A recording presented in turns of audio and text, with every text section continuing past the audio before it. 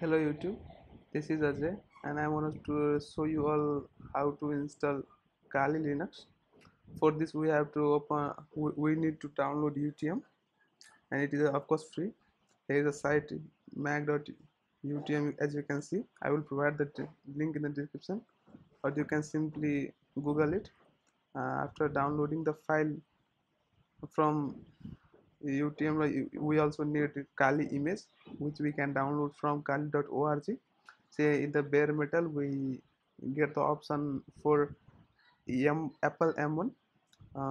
As you scroll down you will get the option to download ISO image of for Apple M1, that is AMD64. Simply download the installer one. You can use the both service as you can directly download or use the torrent service. Depends upon you. Doesn't matter how you download, just download the file as required. As soon as you click on it, the download will begin. As you can see on my screen, download has begun. But as I have already downloaded it, I would download it again. We also need one system file that is provided in the community. This file is very essential. I will provide the link in the description. You can check it out. The here as you can see, the QEMU R64. This file is very essential. It is very essential file. You definitely need it. You can also check the code provided by him if you want to build the file by yourself. He has completely described how to build it. This person Konat, I think, is the developer of UTM. I don't know clearly, but he provides much of the solution in the community. You can also see how the driver are arranged. You have to arrange in this format, or else your virtual machine will not work. Simply check this and arrange them. I will definitely show how to arrange them. Now I will start with my installation process. For this I will simply install my I will install UTM. You can see by simply clicking on the UTM icon, you will get the option of UTM. You can copy it into the application folder. It's so simple installation on MacBook M1. Yeah, as I already installed, I won't install it again. Simply you can drag this down and it will get installed. So I will reject this out.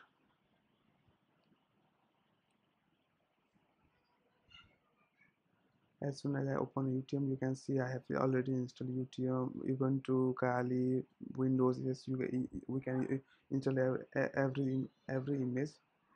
If you guys want how to install Ubuntu or Windows, you can let me know. I will make video on them.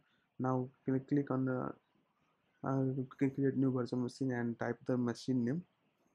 I will go for with the Kali test and change the style to operating system. You can select your icon.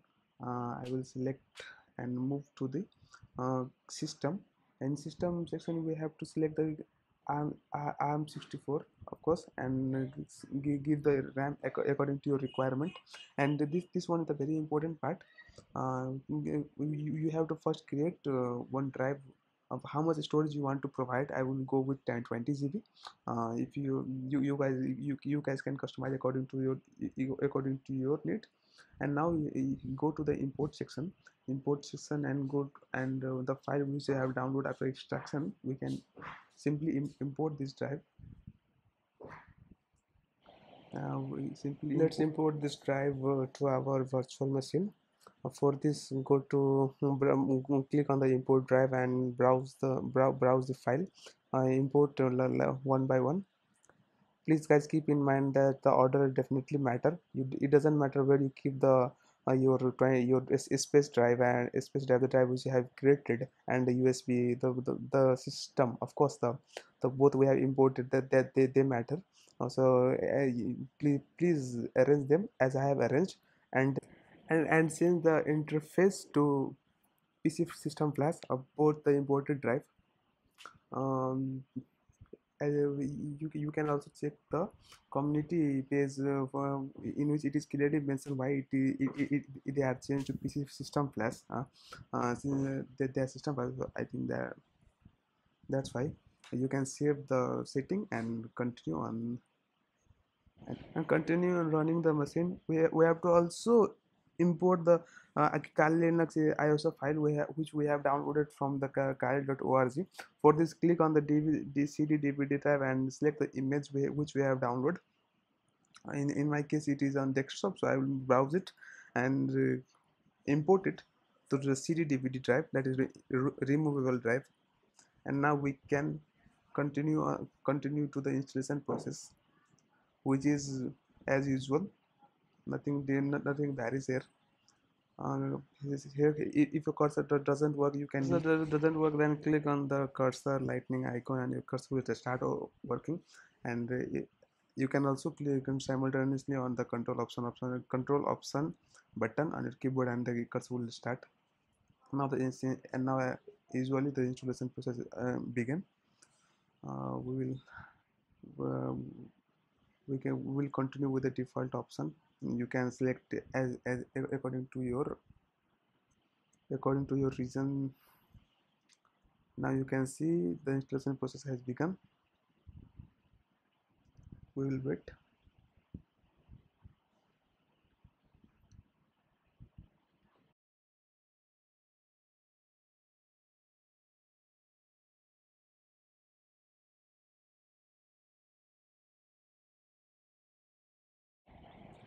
Give the host name, of course the domain name, leave it empty, and you can give the whatever you want, and give the password.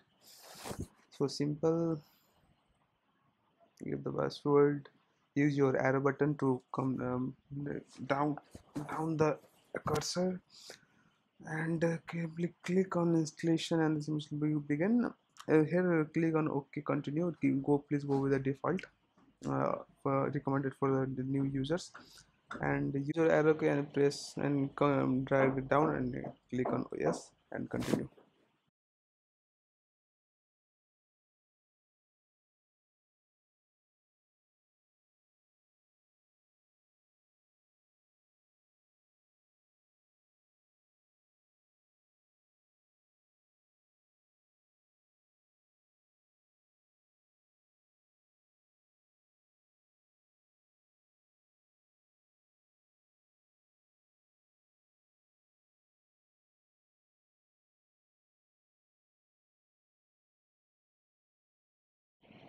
Here use your space bar key to uh, select the key XFCE, the default desktop graphical user interface of Kali, and use your tab button to go to the continue and hit enter.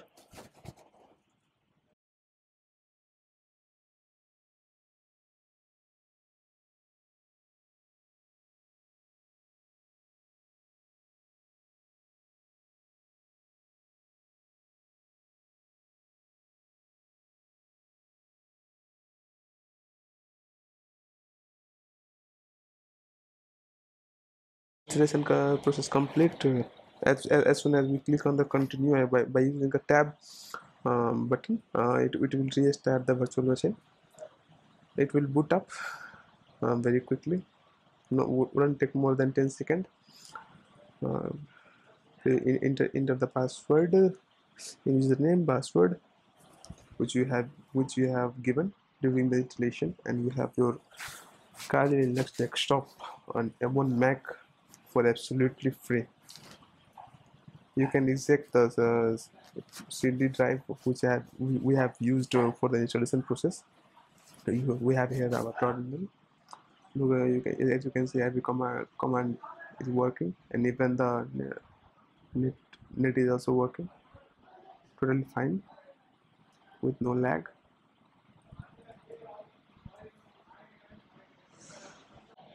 I will quickly restart it again, so that you guys can see the it start with no lags. I will close this window and start it again. Let's call next test. It boots up within seconds. Yes, enter my username, password, login. As you can see, after even after restart, it works fine. If you guys encounter any issue, please let me know. I will help as much as I can. You can also refer to the community if you want. The community is very helpful, guys. I will definitely recommend you all to refer to the community if in case of any issue. I hope this video is very useful to you. Please do like the video and subscribe to my channel.